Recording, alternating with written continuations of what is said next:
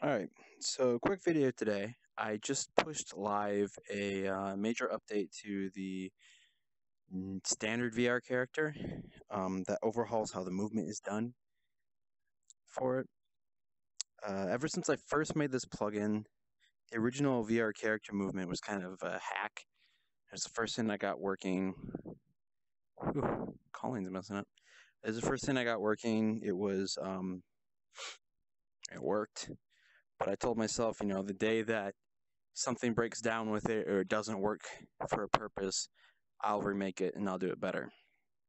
And surprisingly, it lasted this long without me really running into an issue, including multiplayer and general game use.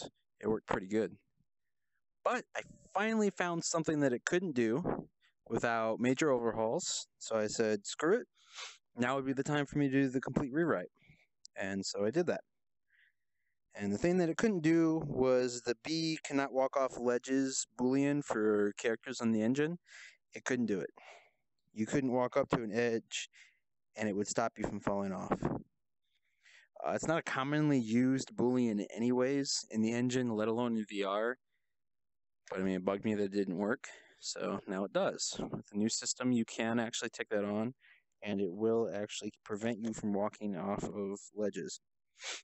It won't be fun because you'll hit it and you'll start getting the sliding motion, but you can do it if you want. However, the upside to this change is that literally everything else about how the character moves is smoother and cleaner than it used to be. The reason for that is before what I used to do was the hacking method was I would take the difference that the HMD moved in the between this and the last frame, and I would say, okay, let's trace that direction. And if it hits nothing, just be okay, just let it ride, don't do anything. But if it hits, say, a wall, it input a little bit of movement input in the direction of that trace so that the character movement would actually impact into the wall and get blocked by it. Had a couple problems.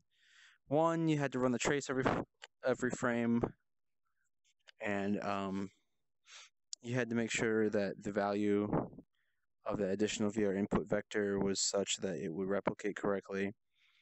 And it's just kind of a pain, and it didn't really fit into a clean movement system, which is why I've been surprised that it worked so well for so long. What I'm doing now, instead of that, is I'm taking that vector of difference between the last frame and the current frame that the headset moved, its delta position, and I'm rewinding the character movement in the negative of that delta. So let's say I'm walking forward like this. The new movement system is actually sending the character back and then replaying that forward movement so that all of the character movement just ties into my headset movement. So I'll walk forward, it'll rewind me and then play me back so that when I hit the stair, I step up on it. This inadvertently solves an issue where I was injecting additional momentum into the step up function so that you could correctly step up with the old system, and it was causing some annoyances on wall slide, which is completely gone now. Wall slide works exactly how it's supposed to, no issues. This also means that it's easy to take that value and round it. So I'm rounding it to 1/100th of a U unit and then replicating that. So I have a clean variable that I can replicate. It helps keep consistency between the server and the client in multiplayer scenarios. So it's a lot easier to keep from losing sync between the client and the server now, because it has that same value that they'll always use, and it's easy to network replicate it. There wasn't much sync being lost to begin with, but there's even less now. And everything in multiplayer just works slightly cleaner and slightly better now. At the same time as I did this, I went through and made a couple other changes while I was at it. I cleaned up some sections, started to throw out some of the root motion code that Epic has in the character, because we don't need it. You're not going to be using root motion in VR. If you are, well, it's up to you, but I'm not going to support it because it's just extra performance overhead. and I can't see a possible reason for it. If you're running movement off of animations in VR for the main character, it's kind of iffy. But I also made it so that now there's events for when the slide back starts happening, when you hit a wall or something that blocks you. Now it'll do an event. I think it's a start pushback. I think it's event start pushback in the character.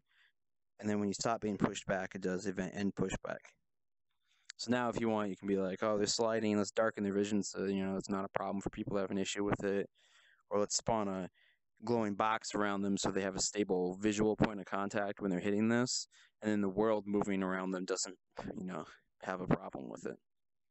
The latter method is actually a pretty good way of doing it. It's having basically like a chaperone appear when you hit here, so you have a static frame of reference when the world's moving.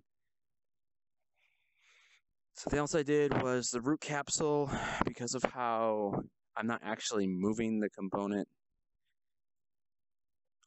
when I walk around, overlaps with the root capsule would trigger multiple times. Well, it would trigger once a frame.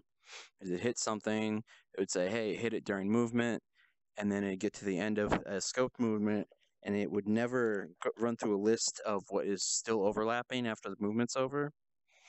So it would just say, hey, you overlapped, and then you stopped overlapping all in the same frame.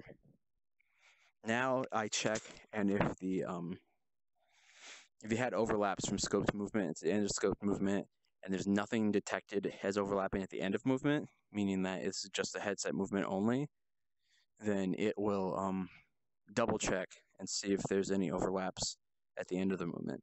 So you get the correct begin overlap, end overlap as it should work. There's a lot of little things I fixed in this push, but I can't remember all of them. They're in the patch notes.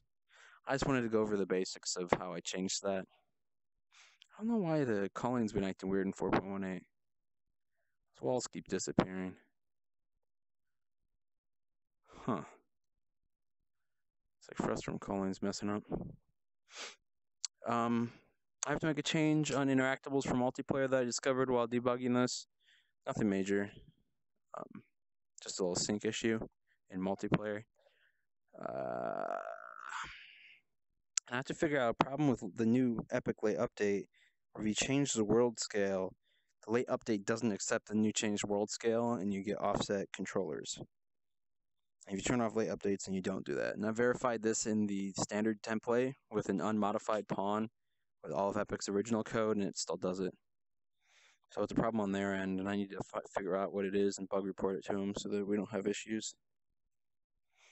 But I'd like if people would give this new movement system a try, because it is a rewrite, and as far as I know, and I've tested it fairly rigorously, it is more stable and better in pretty much every way. But I may have missed something, so let me know if you find something. Thank you. Oh, also my child was born, so I'm going to be low on time still for a while, and then hopefully back to having some time to work on stuff more often.